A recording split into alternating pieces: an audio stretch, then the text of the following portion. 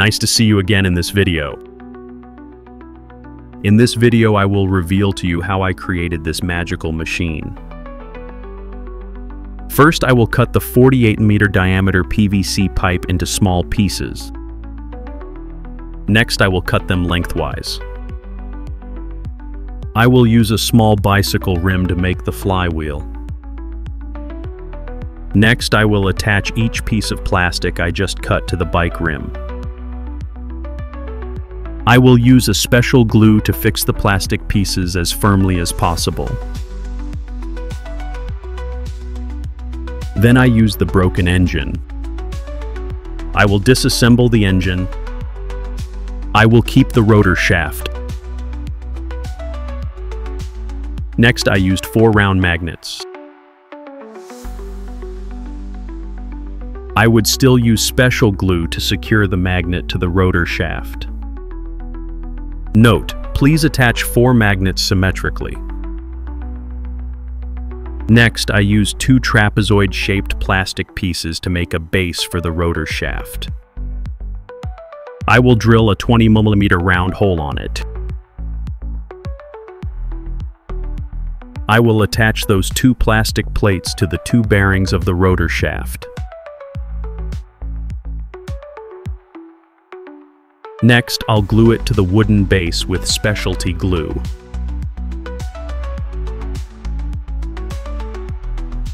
I will use half a 90mm diameter PVC pipe.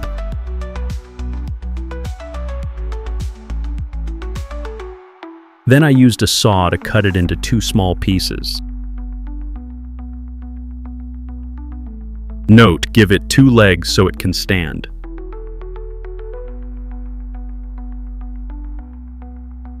Next, I used 1mm diameter copper wire and wrapped it around 2 pieces of PVC.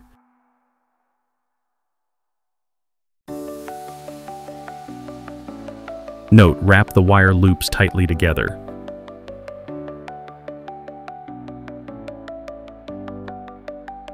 I will wrap it 3 times and 50 times each time.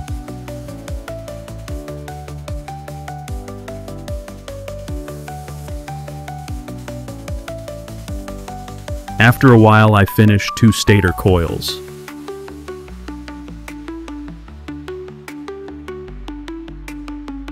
Next, I used specialized glue to apply to the 2 legs of the stator coil. Then I attached it to both sides of the rotor shaft.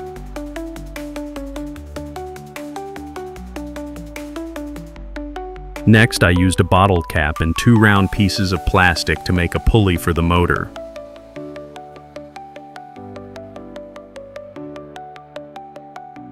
Use special glue to stick them together. I made 2 pulleys, 1 big and 1 small. I will attach the small pulley to the motor shaft.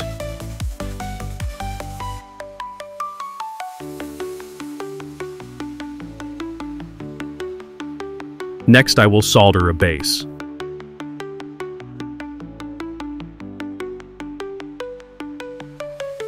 I will install 2 bearings on the flywheel on both sides.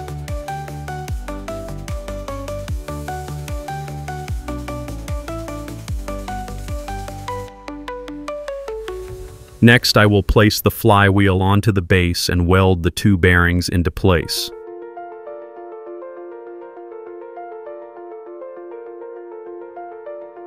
I added a large pulley to the flywheel shaft.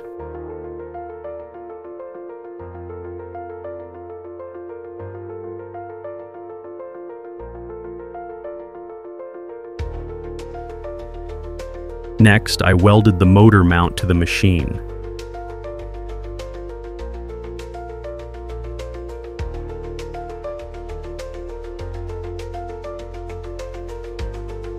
I continued using special glue to attach the motor to the bracket.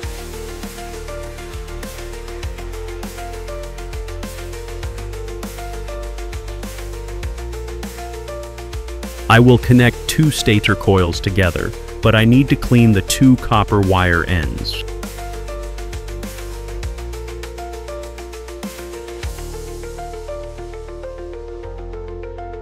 Then I use solder to connect them.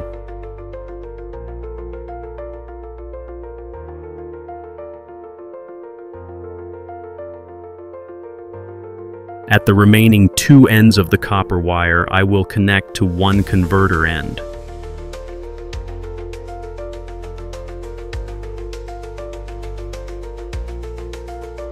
Next, I used a tire inner tube to make a belt.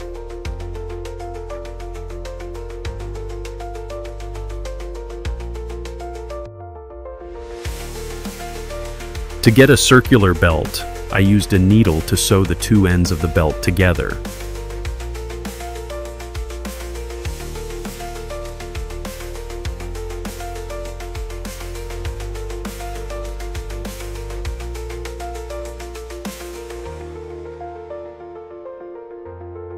Be careful so it can last as long as possible.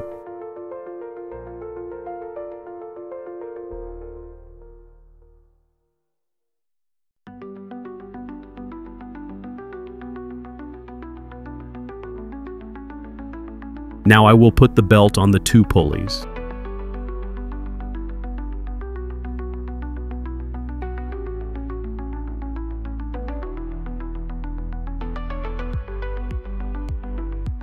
I just did a little handwork and the machine worked.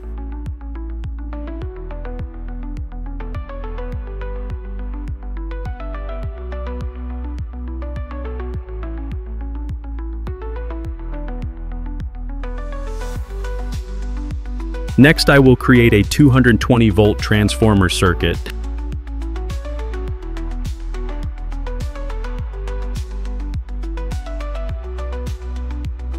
I used one socket and one transformer circuit, then used special glue to glue it to a piece of wood.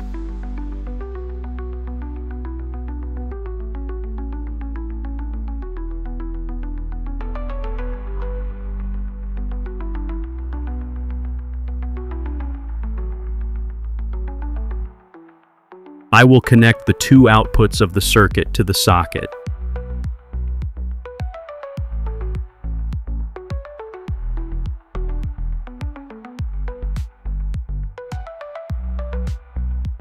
I have completed the hydro generator. Now let's test it together.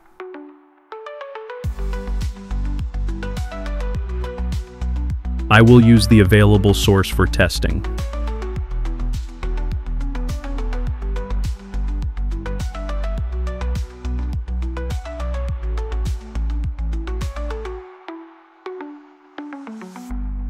Next, I attached a tube to the water source leading to the flywheel.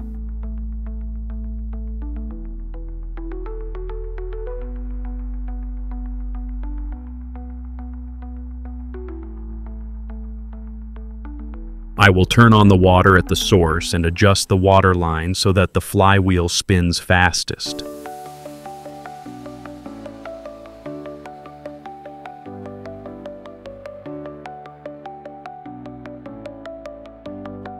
As we can see, the water source makes the flywheel rotate, and from there, the rotational motion will make the generator rotate.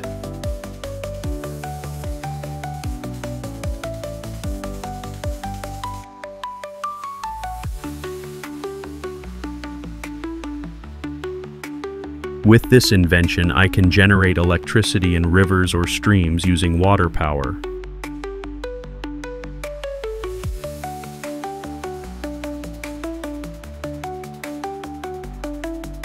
This is the transformer circuit I made before.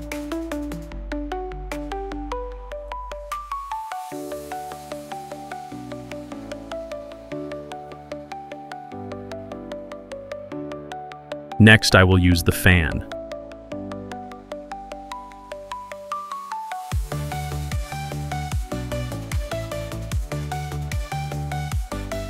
Plug the power supply into the outlet, then turn on the fan switch and the fan will start rotating.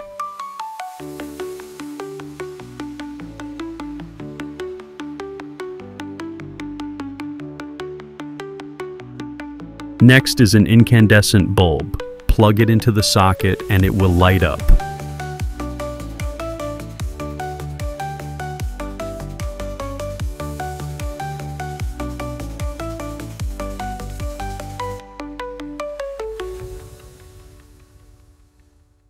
You see, this is all electricity generated from the motor.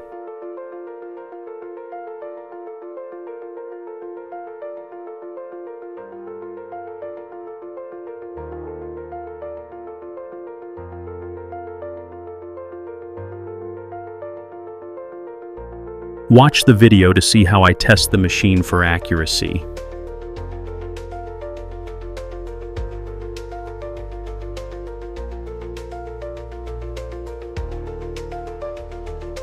It's amazing how powerful and accurate this machine is.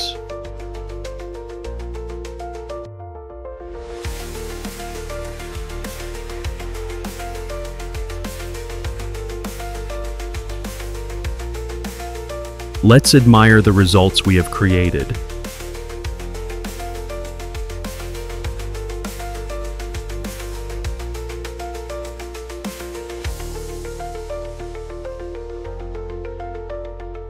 Please subscribe to the channel, leave comments below the videos, and visit my channel often. Thank you very much.